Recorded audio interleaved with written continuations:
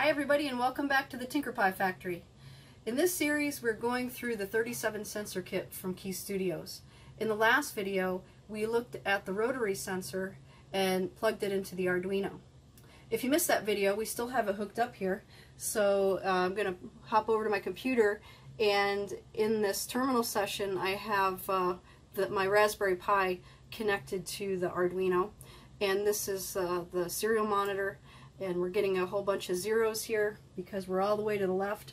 I'm going to turn it all the way over to the right, and the values get bigger and bigger until we get to 1023, but it's actually 1024. And then we'll go back down to 0.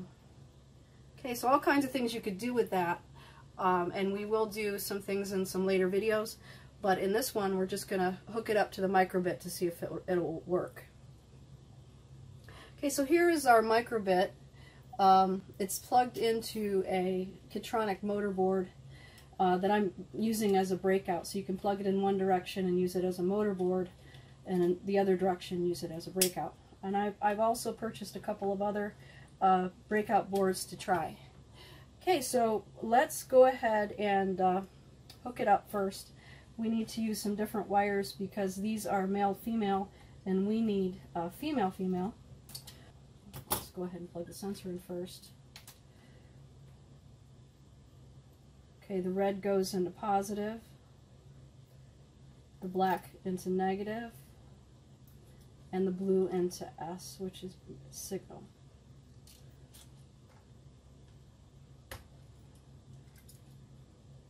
Okay, then we hook this into our Microbit, and the ground here is on the end.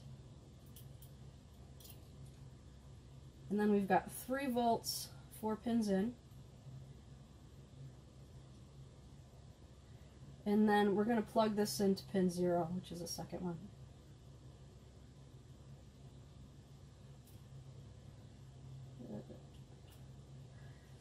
Okay, so next I'm going to plug it into my computer.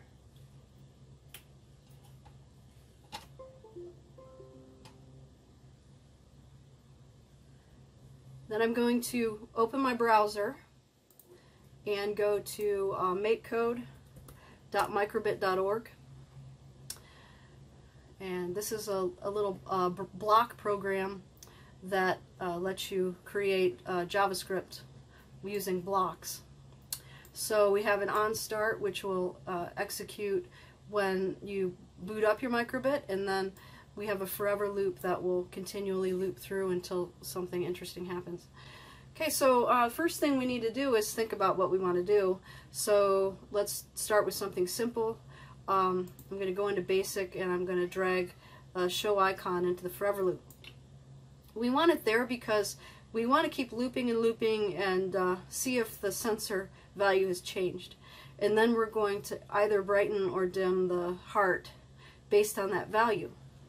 So the next thing we want is under LED and more, set brightness, and it says 255. So you can set a manual level there by typing it in. But we don't want to do it manually. We want the value to come from the sensor. So then we're going to go down to advanced, and we're going to find pins.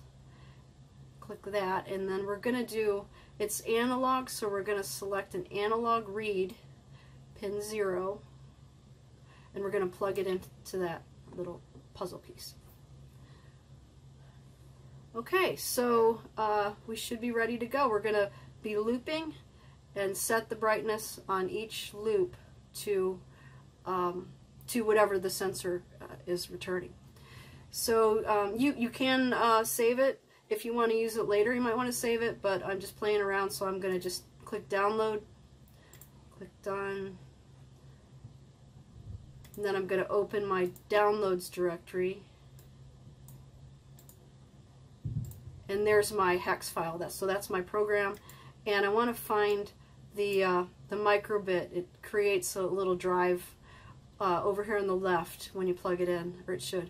So I'm going to drag it over, and this will copy that program over to the Microbit.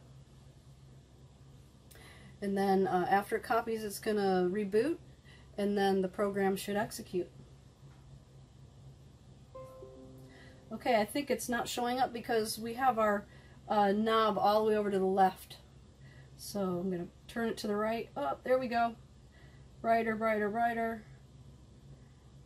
Dimmer, dimmer, dimmer. Okay, so it works. It's great. Okay, so let's try it with a couple of the other breakouts I have. Just going to unplug this.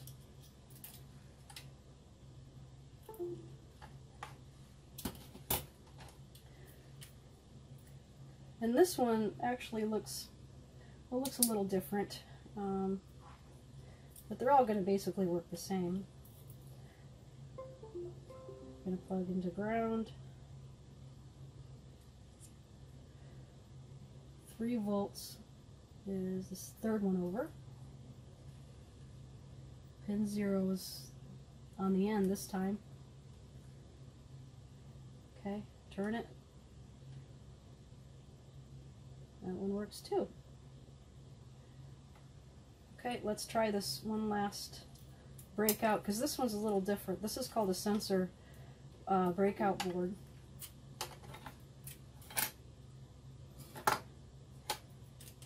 And to be honest, I haven't really used this, but it's kind of cool because it looks like it has a ground and the 3 volts for each sensor. So you wouldn't need a breadboard if you were using a lot of these together. Okay, so let's use the 0 here like we have been. I'm going to plug this one into the V and this one into the G and the blue into the S of the 0 line here. So okay, let's try it. And that one works too. Awesome. So now we've hooked up the analog rotary sensor to the Arduino and the Microbit. So now we can do all kinds of cool things with it in later projects. So I hope you come back and look for those and subscribe to my channel.